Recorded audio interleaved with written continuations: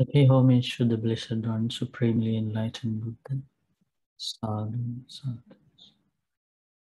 I pay homage to my teacher, Lokuswami Maharaj. Sadhu, sadhu.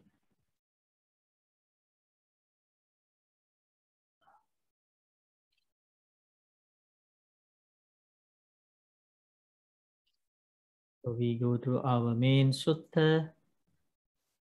Let's see what the Buddha is teaching. So last time we discussed about the teaching of the unawakened, the teaching of the awakened. See, so much knowledge we can gain, right? When we read suttas, when we study them, when we discuss them, so many different things, very interesting things about life, about the world, about the views, opinions, and that they are all important.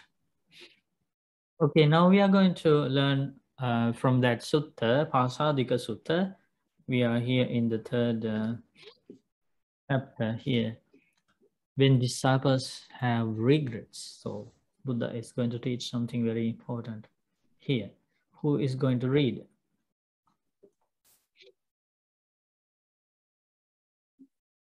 Can I try one thing? Also, when disciples have regrets, take the case where a teacher arises in the world who is perfected, a fully awakened Buddha. The teaching is well explained and well propounded, emancipating, leading to peace, proclaimed by someone who is fully awakened. But the disciples haven't inquired about the meaning of that good teaching. And the spiritual practice that's entirely full and pure has not been disclosed and revealed to them with all its collected sayings, with its demonstrable basis, well proclaimed wherever there are gods and humans. And then their teacher passes away. When such a teacher has passed away, the disciples are tormented by regrets. Why is that? They think our teacher was perfect, a fully awakened Buddha. His teaching was well explained, but we didn't inquire about the meaning, and the spiritual practice was not fully disclosed to us. And then our teacher passed away. When such a teacher has passed away, the disciples are tormented by regrets. Sadhu, we rejoice in your reading. So now you can understand here what the Buddha teaches. Yeah, so when Buddha has appeared in the world and started teaching the Dhamma, but he did not teach the entire path. Before he taught the entire path, he passed away. So the path is not clear for the disciples, right? There are so many doubts and the path is not fully disclosed to the disciples, and there are not many devotees or humans or gods who know the Dhamma, who know the right path, and in that situation, the disciples will be regretful, remorseful, and they will be sad. Oh, our teacher passed away, the Buddha passed away. The Buddha didn't disclose the entire path to us. So how to follow this path now? We have so many doubts about this and that. And if that is the case, the disciples are tormented by regrets. Did that happen when the Gautama Buddha passed away? Did that happen? No, Bhante. No. We are going to read about what happened when the Gautama Buddha passed away here.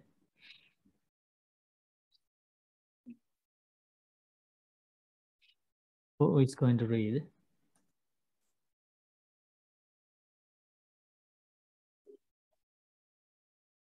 I can read, Bhante. Okay, Surya. When disciples have no regrets, take the case where a teacher arises in the world who is perfected, a fully awakened Buddha. The teaching is well explained and well propounded, emancipating, leading to peace, proclaimed by someone who is fully awakened. The disciples have inquired about the meaning of that good teaching, and the spiritual practice that's entirely full and pure has been disclosed and revealed to them with all its collected sayings, with its demonstrable basis, well proclaimed wherever there are gods and humans. And then their teacher passes away. When such a teacher has passed away, the disciples are free of regrets. Why is that? They think, our teacher was perfect, a fully awakened Buddha. His teaching was well explained. We inquire about the meaning, and the spiritual practice was fully disclosed to us. And then our teacher passed away. When such a teacher has passed away, the disciples are free of regrets. Rejoice in unity. And yeah, that's what happened when the Gautam Buddha passed away, right?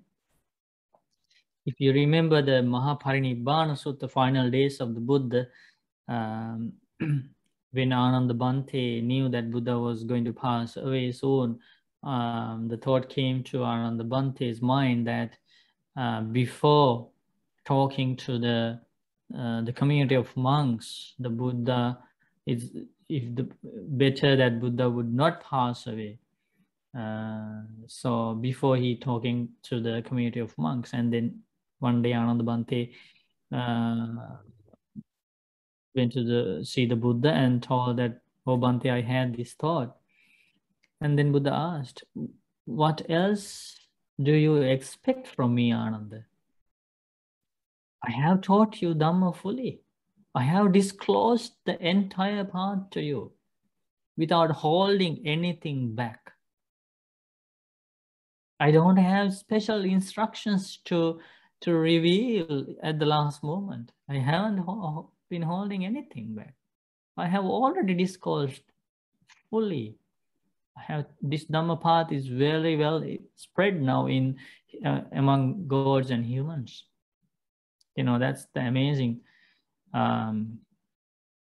teacher, the Blessed One, who taught the path out of compassion for the people, and still we have the opportunity to follow that path. Even the Buddha is not with us. Remember the beginning of this sutta, the purpose of this, the Buddha explaining all these things. One of the religious teachers in the time of the Buddha passed away. Nigantranatha Buddha passed away, and his disciples and the monastics and lay people, they started fighting, you know, arguing each other, debating each other, because the path was not clear to them, right? After their teacher passed away, they had lots of disputes, doubts, you know, perplexities about the path and this and that. And that was the the opening paragraphs of this sutta and the background situation. And now Buddha explains, when a fully enlightened Buddha passed away, there are no regrets for the disciples. Disciples are free of regrets, you know, because those the Arahant the Ananda Bhante and Arahant Chunda Bhante, they were like kind of sad that if this thing is going to happen after the Buddha passed away, it is not good, right? If the Buddha's disciples are going to debate like this, you know, it's not good. Buddha explained, no, that it's not going to happen, because the fully enlightened Buddha always passes away after disclosing the entire path, you know, to the disciples. So there's no any opportunity for the disciples to debate or argue or have any doubts about the path.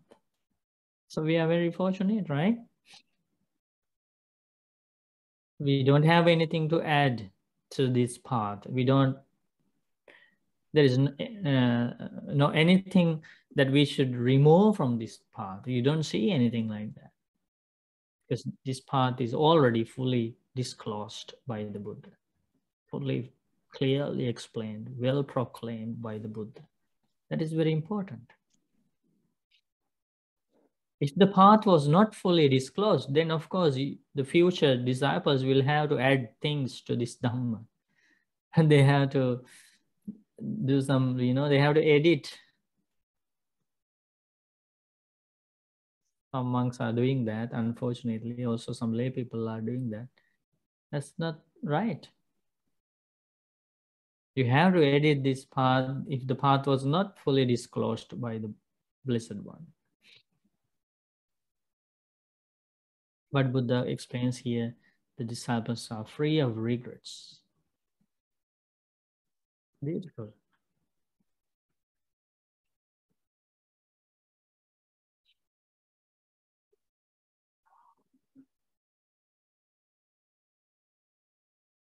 Okay, who is going to read next?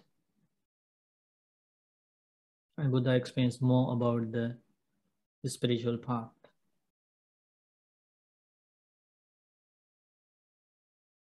I can read some. Dilum. Fifth point on the incomplete spiritual path, etc. Now suppose, Chunda, that a spiritual path possesses these factors, but the teacher is not senior, long-standing, long gone forth, advanced in years, and reached the final stage of life. Then that spiritual path is incomplete, but spiritual path possesses these factors, and the teacher is senior, then that spiritual path is complete in that respect. Now suppose that a spiritual path possesses these factors and the teacher is senior, but there are no senior monk disciples who are competent, educated, assured, have attained sanctuary, who can rightly explain the true teaching, and who can legitimately and completely refute and doctrine of others that come up, and teach with a demonstrable basis.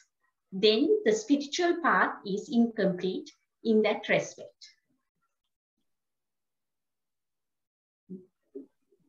But when a spiritual path possesses those factors and the teacher is senior and there are competent senior monks, then that spiritual path is complete in that respect.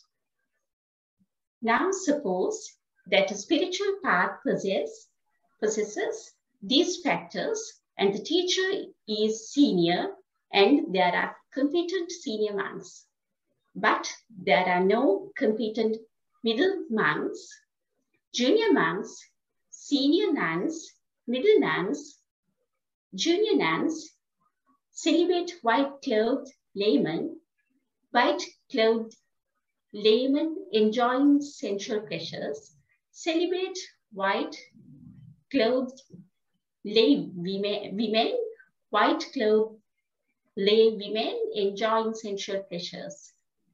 There are white-clothed lay women enjoying sensual pleasures, but the spiritual path is not successful and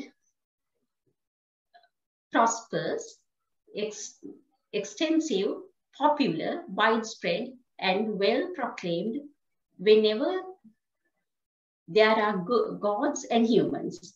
The spiritual path is successful and prosperous, extensive, popular, widespread, and well proclaimed whenever there are gods and humans, but it has not reached the peak of material position and fame. Then that spiritual path is incomplete in that respect. Sadhu, sadhu. We rejoice in your reading.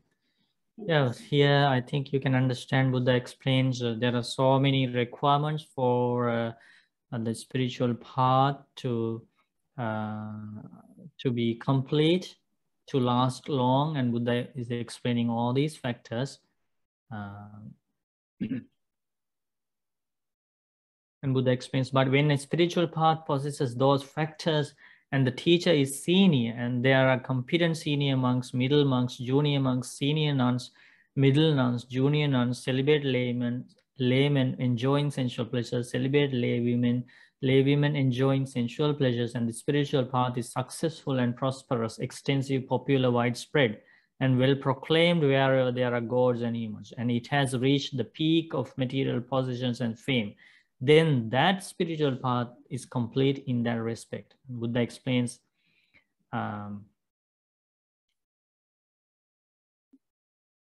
those are the requirements for a spiritual path to be complete. What do you think is the spiritual path led by the Buddha? Complete or incomplete? Complete.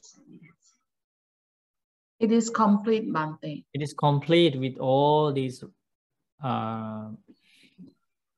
aspects, with all these aspects. And that's why Buddha explains, I, Chunda, am a teacher who has arisen in this world today, perfected and fully awakened.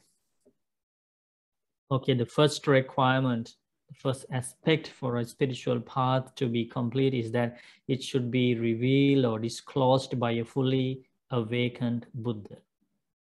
Okay, so our spiritual path has that aspect, and it is based on the discovery of a fully enlightened Buddha. So we are very fortunate. The teaching is well explained and well propounded, emancipating, leading to peace, proclaimed by someone who is fully awakened. That's the teaching, the Dhamma we are learning, we are trying to practice.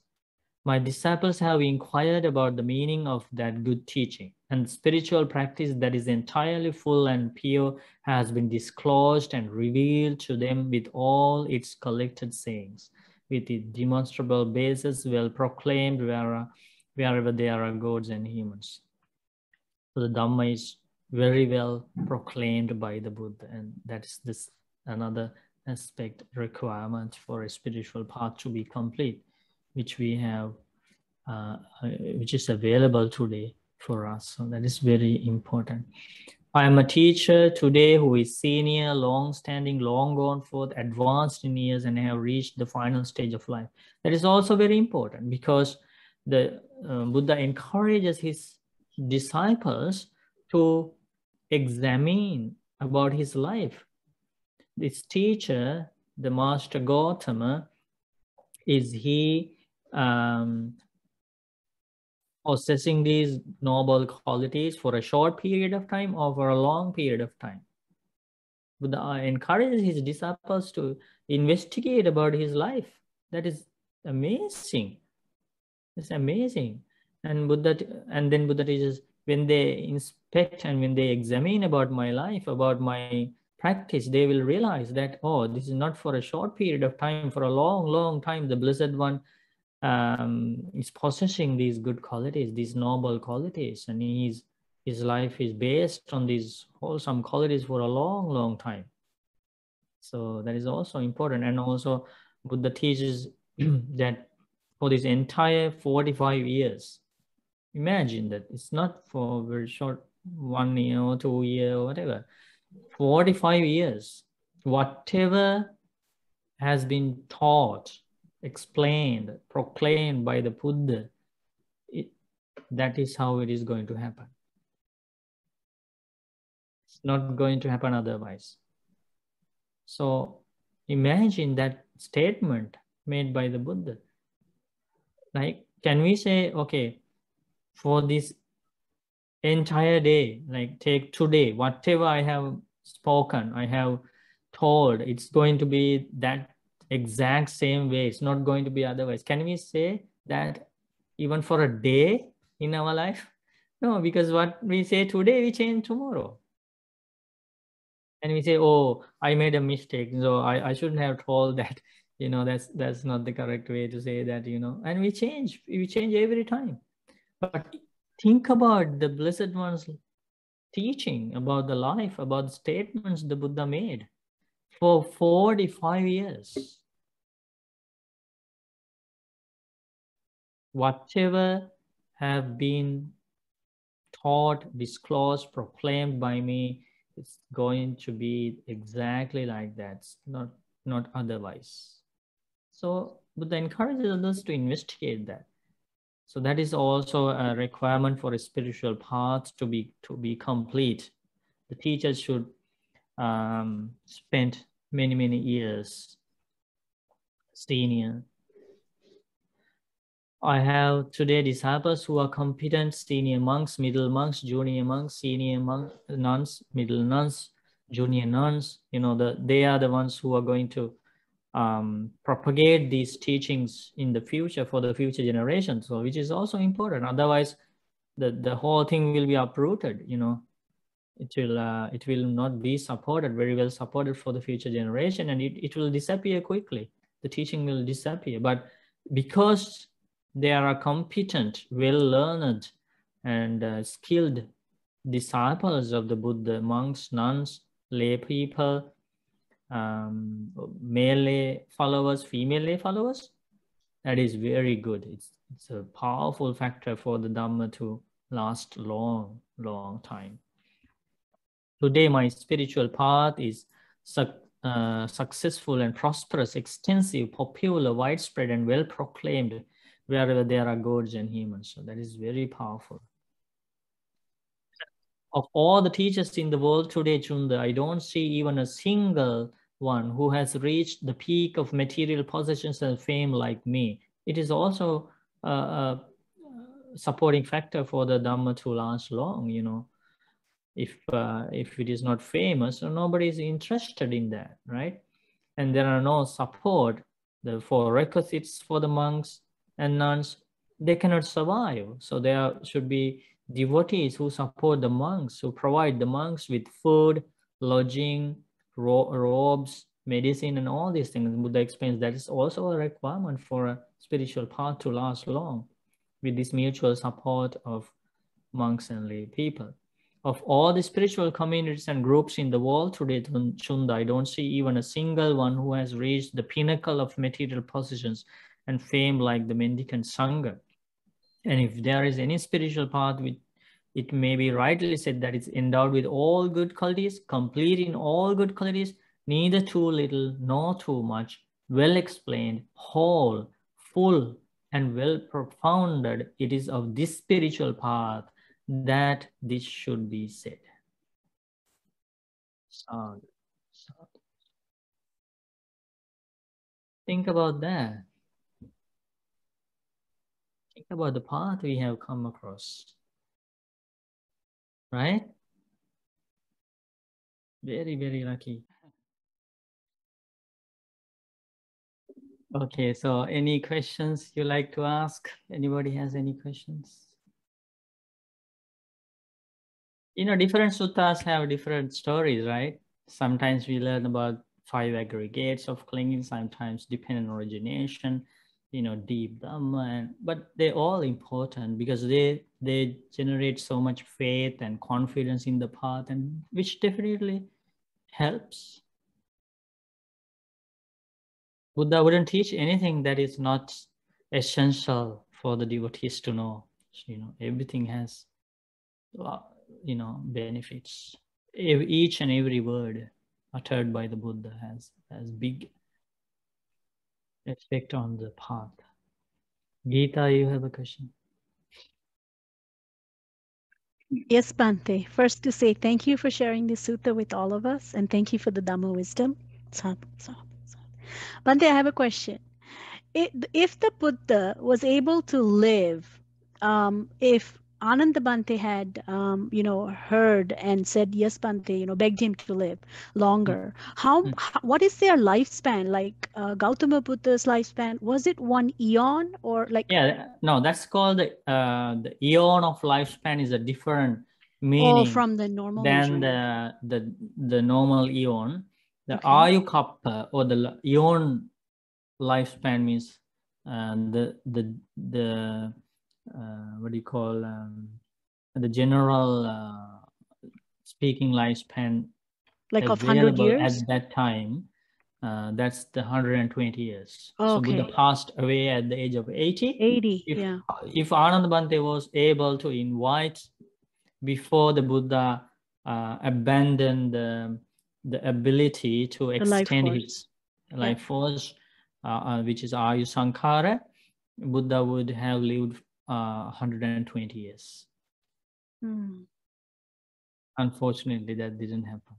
Yeah. Bhante, then I'm wondering, the Buddhas before that had a longer lifespan, like 80,000 eons. And I know there's no suttas kind of confirming that those Buddhas lived a full lifespan. So do all Buddhas like ask their disciples, like give the opportunity? Yeah. So many factors in the life of the Buddhas are like common to all the Buddhas. Yeah, but only some of them, you know. For example, inviting the Buddha to preach the Dhamma, which is done by the great Brahma, and there are so many other factors like that common to all the Buddhas. Like all the Buddhas will have like those 9 qualities, Itipiso, Bhagava, Arahant, Samma Sambuddha, like that. So there are so many qualities like that. And also all the Buddhas to be in the final life as a human baby, you know, would be born, come to this world, and as soon as they are born, they would take few steps on the ground and like that. There are some factors common to the lives of all the Buddhas, but we don't have that much information about the lifespan of all the Buddhas. Yeah. And also when he had that meal, right? That Kiribat, you know, before the night of the awakening, and he puts the bowl in the river and says, if it goes against the stream, then I'm going to awaken. So that I believe also was what the other Buddhas have also done in the past, right? Possible. Yeah. Thank you, Bhante. Good. Thank you. Yeah. If you read Acharya Manas, what is that? Yes, I have the book. Yeah, so that's a powerful book about so many information about life of the Buddha, and also Acharya Bhuta Sutta. If you read that, you will see so many factors that are common to all the Buddha's lives, because Buddha specifically mentioned this is common to all the Buddhas. Yeah, because they practiced the paramis for so long. It's extraordinary. Perfection. Yeah, it's incredible. Thank you, Bhante. Good. Good.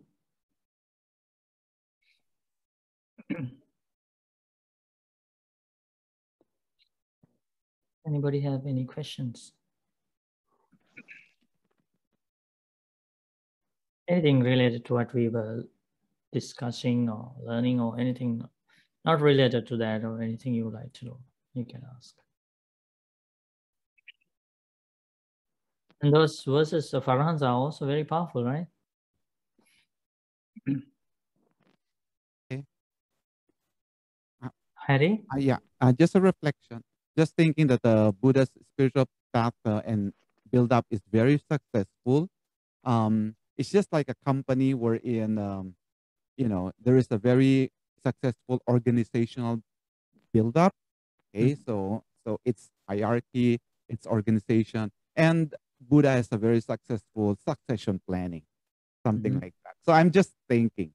Okay, so just making comparison with what we see in the company operation. It's not a company, you know. We are not making any bigger profit. than this entails everything free of charge, you know. Everything free of charge. Yeah, so it depends. All the programs are free of charge. Okay. It shows Buddha is very. If there are new people here, they will misunderstand when you say it is a company. No, I'm just making myself a comparison. Of course, we had to Thank you, register Bhante. this monastery as a, charitable organization, which is, is a requirement by the government, but every program is free of charge. So invite your friends, learn the Dhamma, practice the path, and monks, Bhantes are so happy to share the teachings with the people, and Bhantes know how much benefit they are going to gain by listening to at least, one verse of Dhamma. It's so powerful. Immeasurable peace is attained by people who listen to these teachings. Very good. And you did the powerful meditation today? Navasivatika Bhavana. 9 cemetery contemplation. Lots of enlightened monks did that before they attain enlightenment. A powerful meditation, and leads to samadhi very quickly. And it destroys defilements and destroys what do you call fetters very fast. A powerful meditation. You like the meditation? Everybody should like. The truth is the truth. We should really enjoy listening to truth, reflecting on the truth, contemplating the truth. If we have been journeying in this long journey of samsara, it's not because we enjoy the truth, because we enjoy the all the delusions and illusions in the world. We were chasing after those illusions. That's why we are still in this samsara, experiencing old age, sickness, death, and all these problems, mental and physical suffering. It's because we wanted to live in an illusional world.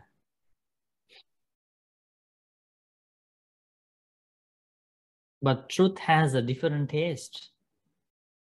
When the wisdom grows little by little,